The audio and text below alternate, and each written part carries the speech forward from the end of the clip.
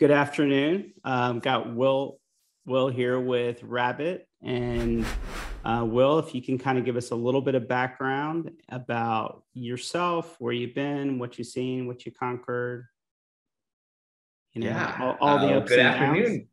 Good afternoon, KP. Really excited to chat with you today. A little bit about me. I was born in Boulder, Colorado, and grew up in the Denver area. I think, one of the things that really kind of defines me as an entrepreneur is that my parents divorced when I was 4 years old. And, you know, neither of them really were very excited about being the one responsible for taking care of me through middle school and high school. And so from a very young age, I learned like if I wanted to get something, I had to go and raise the money to do it. And so, in middle school, I raised like $800 to go on a trip to New York. In high school, I started a lawn mowing business to pay for books and stuff before I started working at the Marriott. And then college, I started a company to help pay for college. So from a very young age, really kind of took a very entrepreneurial bent towards all the things that I did, as really kind of saw it as no other option to achieve the goals that I wanted to accomplish. Got it. And where'd you go to college? Went to college at the University of Virginia in Charlottesville, not too far north from you all down there in Atlanta. Lovely school, highly recommend. I studied architecture and structural engineering. And so ended up with minors in structural engineering and architectural history, in addition to my Bachelor of Science in architecture. Really, what I found in college is that they didn't charge you by credit. It was a flat rate for as many credits as you could take, which was awesome because anybody who wants to get as much as they can, they loaded up as many credits as possible. And so I ended up, 18, 19 credit, semesters all the way through until finally in my fourth year, I decided it was a little bit too much work and I should actually enjoy college for a little bit. Nice. And where'd you work after college? What'd you go do? Yeah, so my first job right after college was as a owner's rep real estate developer in Washington, D.C. We were doing a 528 unit condo conversion project. So this was back in 2006 when condo conversions were super popular. Actually ended up being one of the best performing assets in the company's portfolio at the time. But when I arrived on the site, I think it was 12 months behind schedule on an 18-month project. So needless to say, there was a number of issues that needed to be worked out. But it was a great dive in the deep end into real estate development right after college. Great. And what'd you do after that? Did you stick in that world or did you make moves after that? Yeah, so in the great financial crisis, I was laid off. So the company that I worked for went from 160 people down to 40 over kind of a 12-month span. And I was in one of the first rounds of cuts. And right after that, bounced around to a couple firms until I ended up at a construction consulting firm. And so we did a lot of government work, working for different public entities. So restorations of old buildings, renovations of old buildings, actually did a prison elevator at one point, a golf course, a preschool. So really after that, anybody who had the ability to do some construction work during that time, I was willing to go and help and work with them. Nice.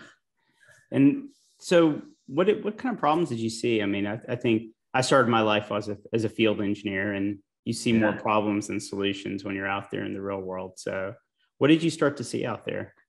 Yeah, so on that 528 unit condo conversion project, we were tracking costs at the unit level, which, in retrospect, I'm not even sure why, but we had this massive Excel spreadsheet, and I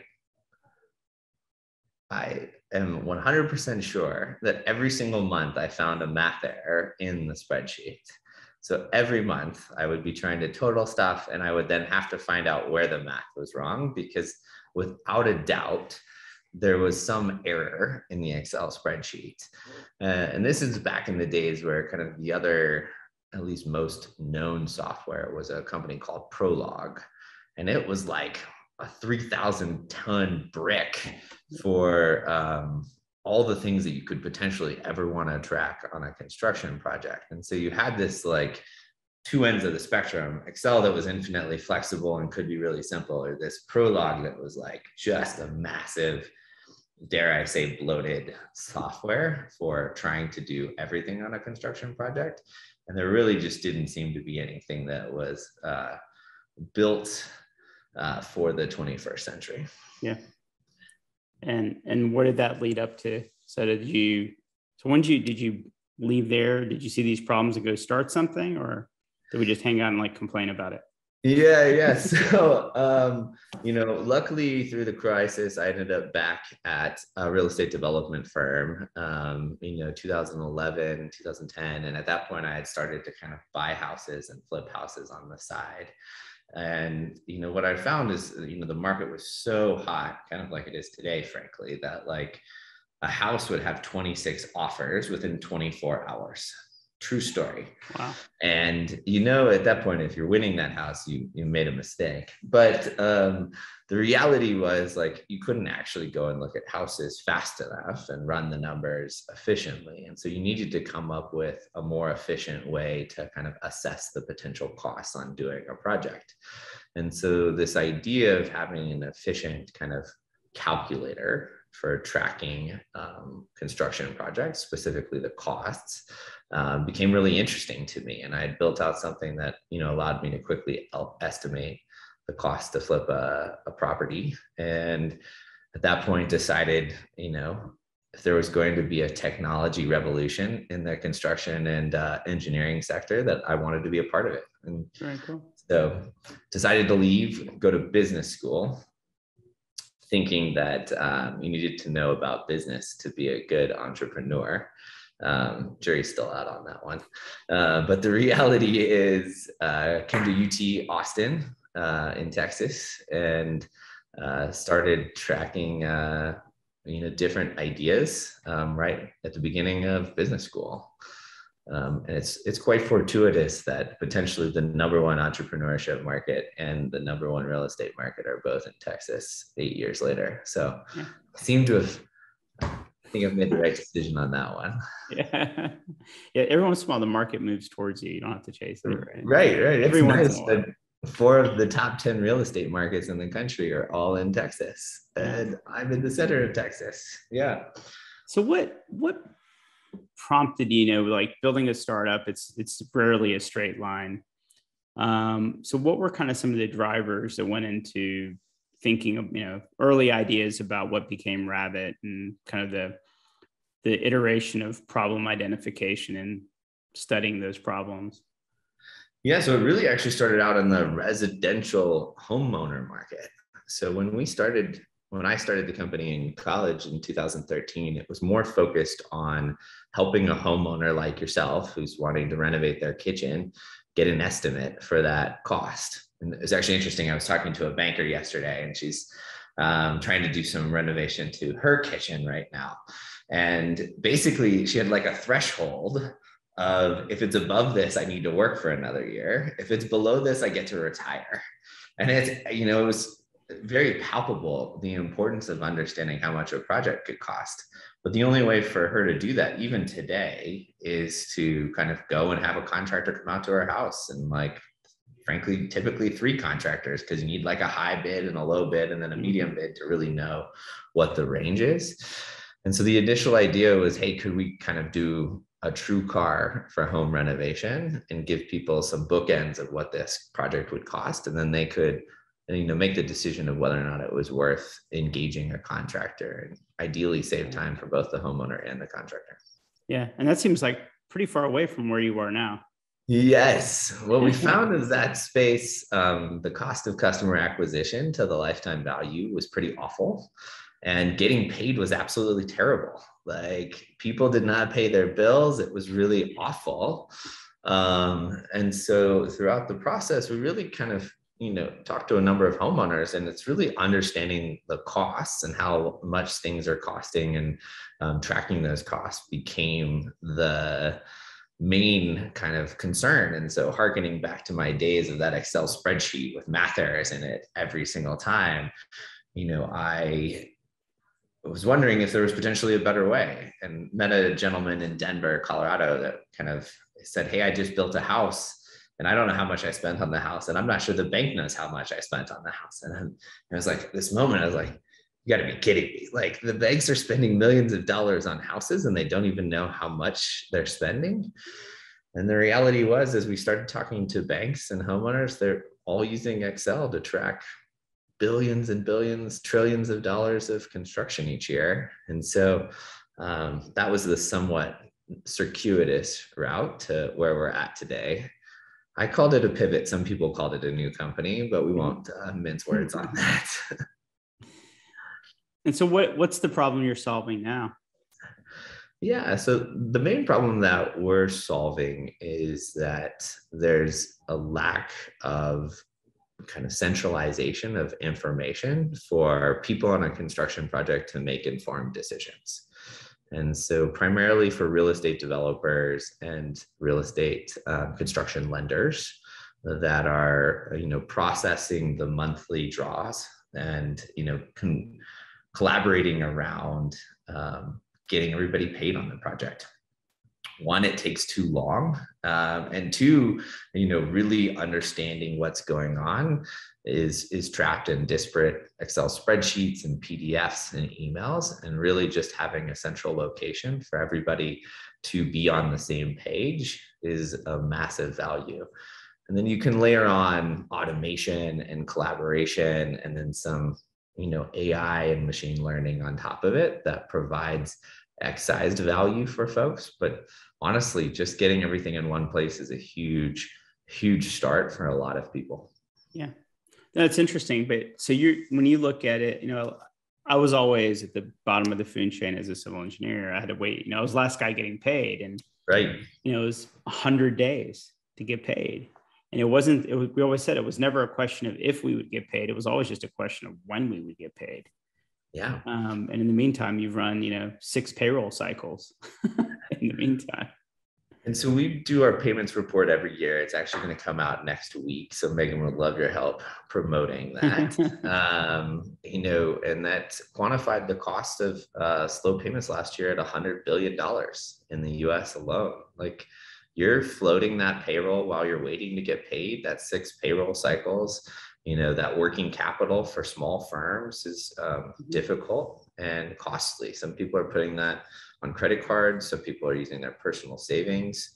And so the payment cycle is extremely difficult. And the reality is the banks are the ones that are dispersing the vast majority of those payments. Mm-hmm. And until we help the banks better collaborate with the developers and better collaborate with the general contractors, it's going to remain a slow process, because push payments only helps if the person who's paying you is the one that has the money. When the reality is it's going through 4 or 5 levels before it gets to you as the civil engineer. Yeah.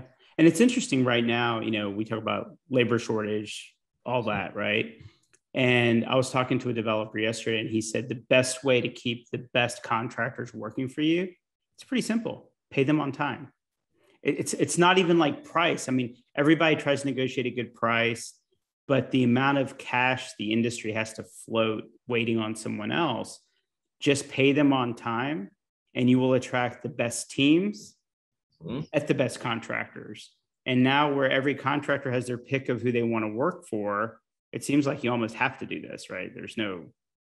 Yeah. And if you think about it, right, there's so many of these new companies that are doing even like same day payroll, right? Like, I work today, I get paid tonight. I work today, tomorrow, I get paid tomorrow night. And if you think about it right now, construction's at like a 7-week lag on payroll, not much, like much less the same day payroll. And so the truth is that is a benefit to no one. Yeah. Right? Like, the bank doesn't benefit holding on to the money longer. The developer doesn't benefit from waiting to pay the contractors. As you just said, they want to pay these people as quickly as possible. The fact is, it's just such a difficult bureaucratic process in the current infrastructure. But we've confirmed with financial institutions that if you are able to build a better mousetrap here, they will fund weekly on projects. which would massively change the costs to the civil engineer and the interest return for the bank.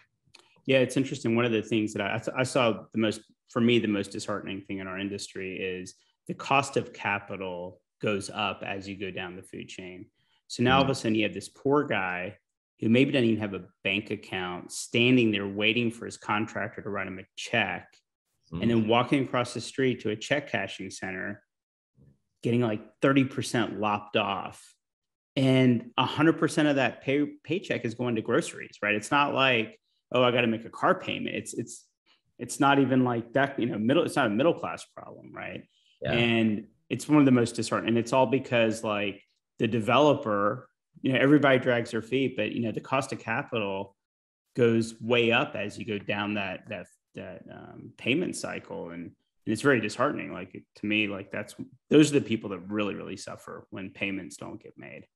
Well, and I think you noted on an important part is like you are always going to get paid. Like the fact is, like you're going to get paid. The question is when, and the reasons that gets slowed is just bad infrastructure. And so Rabbet is out to build better infrastructure. Is the shortest way I can explain it. That's great. Well, it's great talking to you, Will. Is there anything that I should have asked you that I didn't ask you? Oh, I don't think so. I mean, the industry is in such a great place right now. You've seen so much excitement, so many great firms. I mean, it's the funny story I'll share, and then we can go. I went to business school in 2013, and I was talking to. I was in a program called Venture Fellows, which helps business students learn about venture capital. And my professor in the course, was telling about my idea, blah blah blah. And like 7 years later, I think it's 19, he emails me and he says, "Will, there was $1 billion invested in construction technology last year. Who would have known?" And it's like, I told you this 7 years ago that this was coming. And so it's been such a fun time to watch, this industry grow, and with great folks like yourself continuing to lead the charge forward. So thank you so much. Appreciate the support and getting the good word out on all the great things that can happen in the construction industry. All right, great. All right. Thanks, Will.